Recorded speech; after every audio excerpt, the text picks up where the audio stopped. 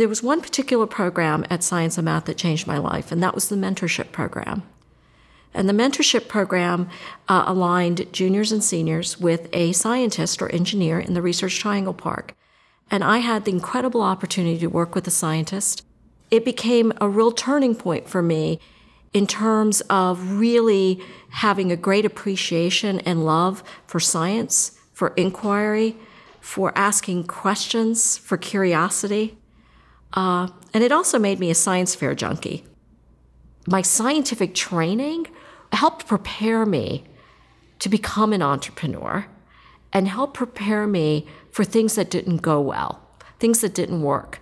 Because in science, we learn all the time about things that don't work or failure. And what we learned always, that in science, if something didn't work or it failed, it actually was an answer. And that really served me well in building the Global Fund for Children.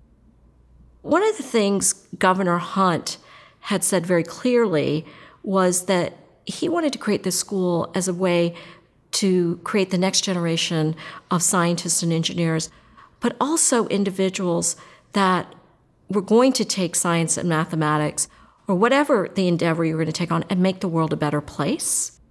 We have to find and nurture those young people. And at the Society for Science and the Public, we're doing that. We are really working hard to engage more young women and young people of color. Talent is everywhere. But what we have to do a better job of is really providing the resources, tools, and encouragement to the next generation.